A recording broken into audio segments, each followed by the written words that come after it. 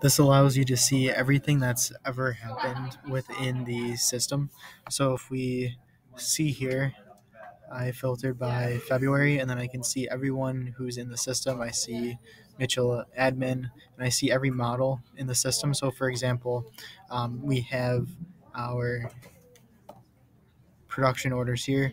These are bill of materials that were created, and I can see the exact date and time that were created and who created them. So Mitchell admin is a user, uh, and he created a bill of material at this time. You can actually see the exact record ID as well. We can see more information if we wanted to. Um, Diving deeper, for example, quality check. We want to take a look at the quality checks created, who signed off on them, what record they were for, what date and exact time, even down to the second.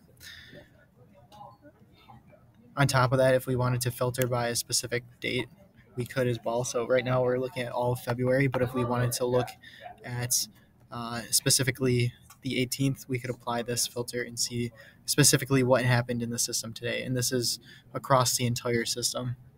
And this is in technical settings in the back end of Odoo. Thank you.